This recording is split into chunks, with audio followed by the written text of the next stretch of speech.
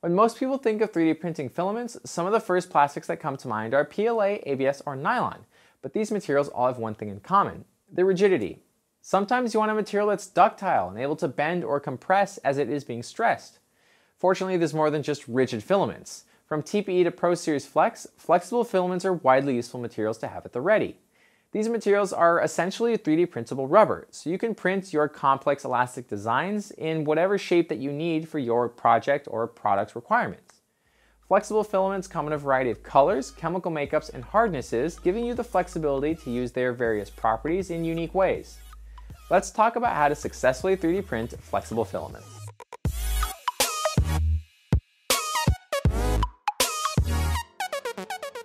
If you already know how you need help, go ahead and use the video index to jump ahead to where you need to be.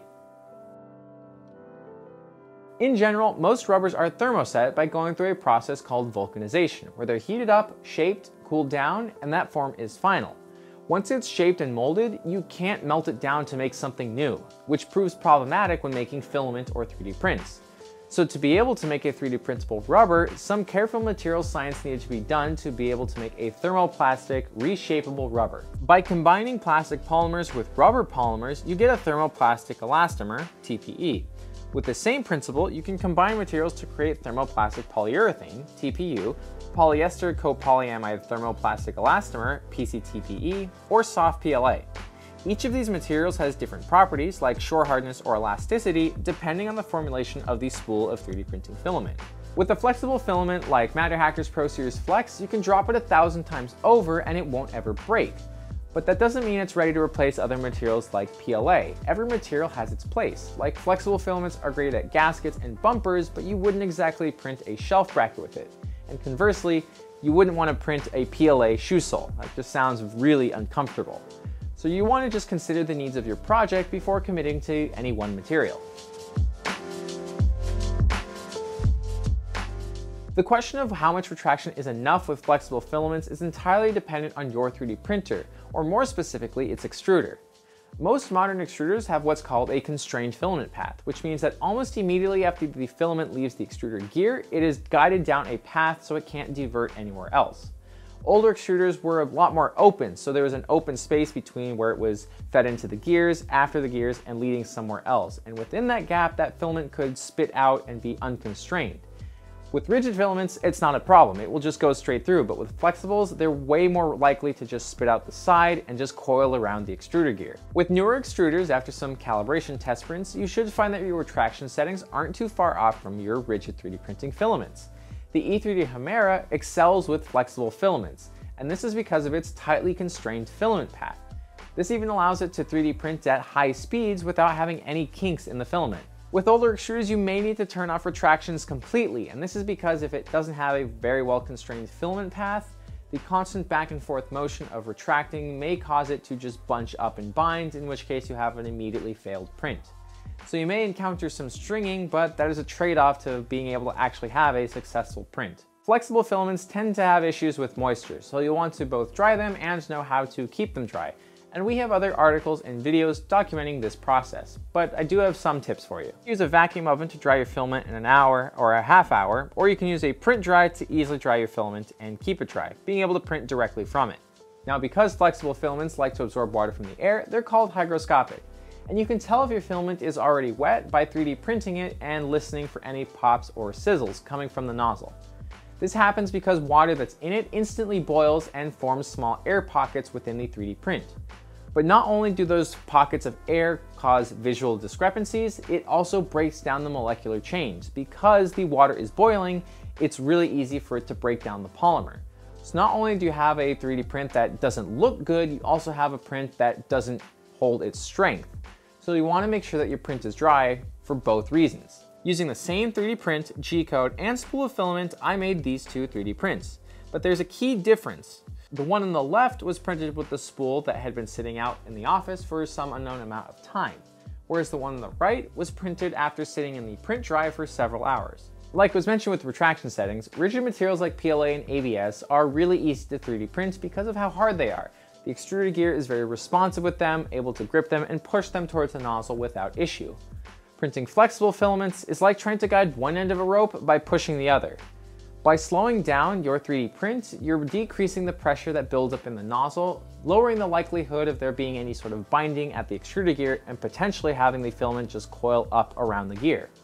There's no exact speed setting I can offer you other than to try experimenting, because some 3D printers may have an upper speed limit of only 10 millimeters per second with flexibles, whereas others may be able to print at 60 millimeters per second no problem because of their more advanced extruder design.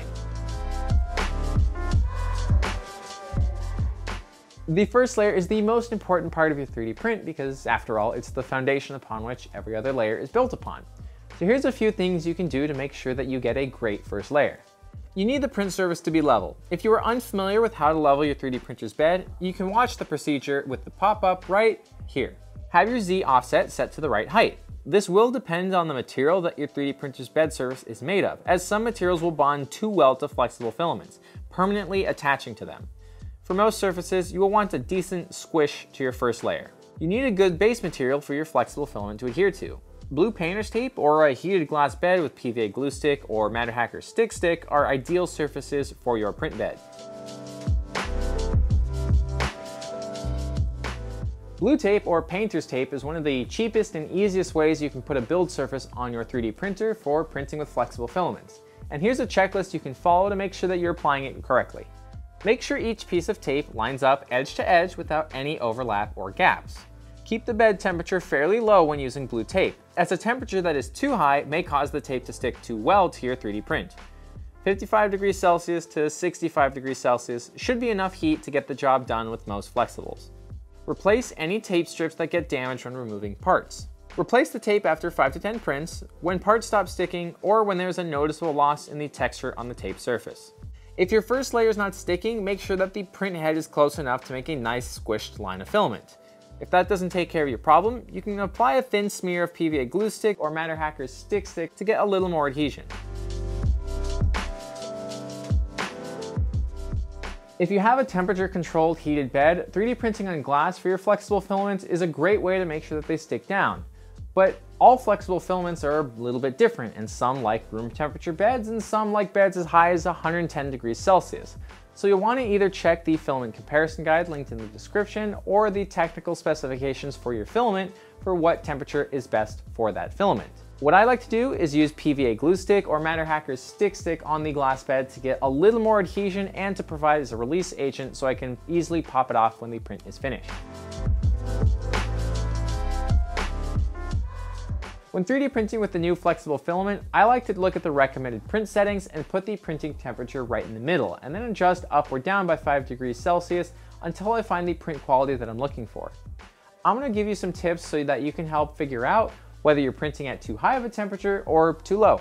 If you know that your spool of filament is dry but you still hear sizzling or see stringing and cobwebbing, then you may just be printing too high and need to lower the temperature by 5 degrees at a time. But if you do this a couple times and still don't see these problems going away, you may just have some other underlying extrusion issue, like retraction settings or maybe some extrusion steps that aren't quite tuned quite right. A 3D print with the printing temperature set too low will have poor layer adhesion and usually have a matte surface, so you'll be able to just pull the print apart layer by layer and it won't have a really good shine to it. So if you see these two things, then you may want to raise the temperature up by 5 degrees until you start getting that layer adhesion back and see a nice glossy finish to the 3D print. With the help of this guide, you should be on your way to getting your first flexible 3D prints. If there's anything I didn't mention here that's already helped you with flexible 3D prints, I'd love to hear it in the comments down below, and I'm sure our community would love to learn a little bit more too. I'm Alex from MatterHackers, thanks for watching. Hey there, thanks for watching that How to Succeed with Flexible Filaments. Of all the things I've done with flexible filaments, my favorite was the custom bumpers designed for the foosball table made in collaboration with I Like to Make Stuff. If you want to read some in-depth articles, you can go to MatterHackers.com, or to stay up to date with all of our digital manufacturing content, be sure to click subscribe. See you in the next one.